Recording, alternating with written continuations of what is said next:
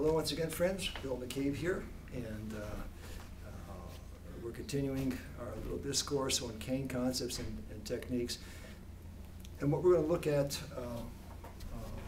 today is step 2 in the process of getting acquainted with the cane. Excuse me one second. If you have to head out, go ahead and just go on out, sir. We talked about the basic cane flow previously. We're going to finish up with the cane flow, and then we're going to go off into a 5-strike pattern, which is pretty essential information for what you have to do with a cane. So in the previous video, you saw that we worked this flow. You want to be able to develop the ability to pass out of the flow across the body into your opposing hand.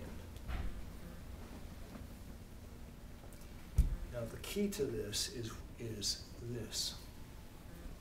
You don't reach for the cane because you're never going to get it. You have to feed it to your hand. See how I'm doing that? You feed it to the hand, and this is going up right beside my head, and then it catches the cane. Goes over the arc, goes underneath, and feeds. Okay, I stop it, I capture it with the feed, and bring it over to the other side and capture it. Okay, so as you're doing things, we're here, now watch. I feed it, bring it to the other side, capture it. I want you to see how quick and sophisticated this can be when you're in the middle of a fight. Say the cameraman is moving on me. As he's moving, this just goes right into the attack, right into his body. It just whips. And because it's already spring-loaded on my back, it's a hard hit. And I go to this side. Now let's just say he continues into me. I hit, and as I hit, I roll the neck of the cane over, and I'm going right behind the camera as I do this, and I pull him down into my knee. And you can actually see that in the camera because I moved the camera to do that. That's why these are essential moves. You have to be able to get these so that you can do these quick captures and changes of direction when you need to do that. On this side of the body, same thing. You can hit and capture. Or you can spring load and whip down, change directions, and capture again. All just using all the characteristics of the cane to your tactical advantage. Now, I want to talk for a moment about an underlying pattern here that's common in bladed weapon systems and sword systems and in all middle stick size systems. It's called the 5-strike pattern. Now the fundamental 5-strike pattern takes this form. 1, 2, 3, 4, 5. Okay, so I'm going to ask Jeff Jensen here to execute on me. If I'm standing still and he executes the 5-strike pattern, you can sort of see where the angularity leads. 1, 2, 3, 4, and then 5. Okay, now he goes back. Say he comes at me with the technique. Doesn't matter what it is. See, 1. There's the inherent angularity of the 5-strike pattern. Now I hit that. Say he doesn't move. The second one coming down is at open target. He steps forward, 3, and 4, and 5. In target area, or radial reflex, or exposed targets. And you also have, of course, the very vulnerable other targets of the body. Thank you, sir.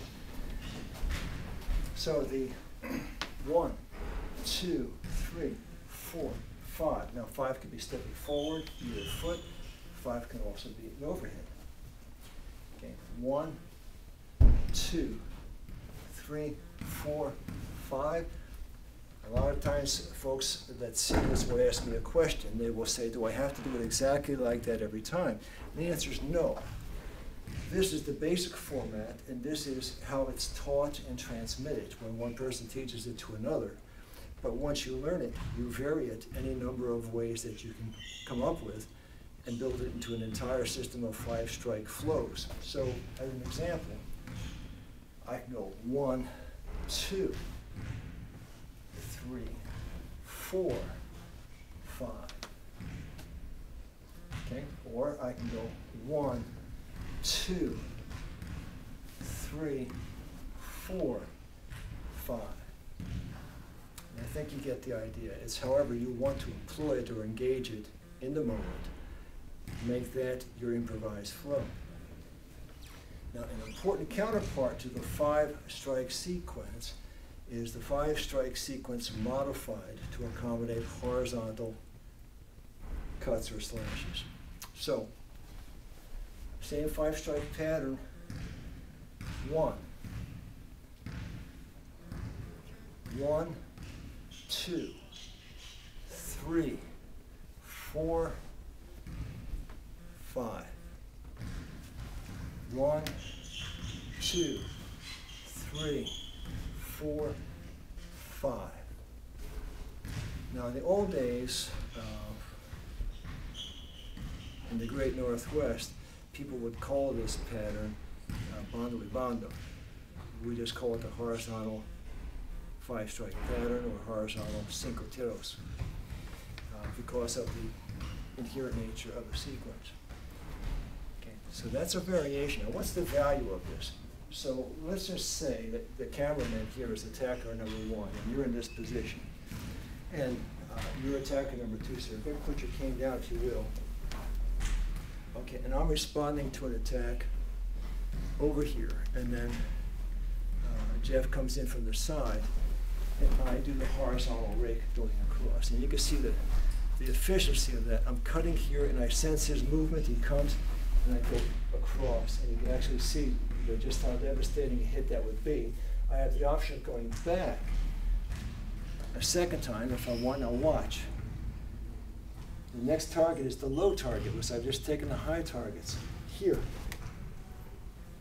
And then I can go back one more to the high if I choose to do so, or I can take another joint or another part of his body. Just so it depends on what the setup or what the flow requires. But what I want you to get here is you're working in a flow, which is what we've already taught you. You cut to a 5-strike pattern, and you transition to another 5-strike pattern, all without breaking your flow or your tactical movement. Okay, so there's a whole lot here. There's a whole lot that's involved in how this works and how efficient it is. The only way you acquire any familiarity with this is to play with it and explore it, preferably alongside someone who can guide you through this, who's got more experience than you have, and certainly under the guidance of your teacher when doing it at school and working it with other people. You want to make sure you're emphasizing safety.